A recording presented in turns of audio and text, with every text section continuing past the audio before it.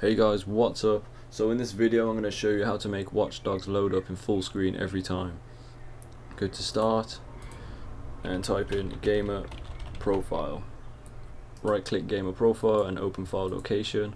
Right click and go to properties. Make sure read only is unticked and press OK. Right click and go to open with notepad. Control F and type in Windowmode. Press enter and make sure you close it. So you're either going to see 0 or 1, highlight it, or delete the number and type in 2. Go to file and save. Close notepad, right click the file again and go to properties and make sure read only is ticked this time. Press apply and OK, and that's it. So every time you load up Watch Dogs from now on, it will load up in full screen. If this video has helped you out, make sure to like the video and subscribe.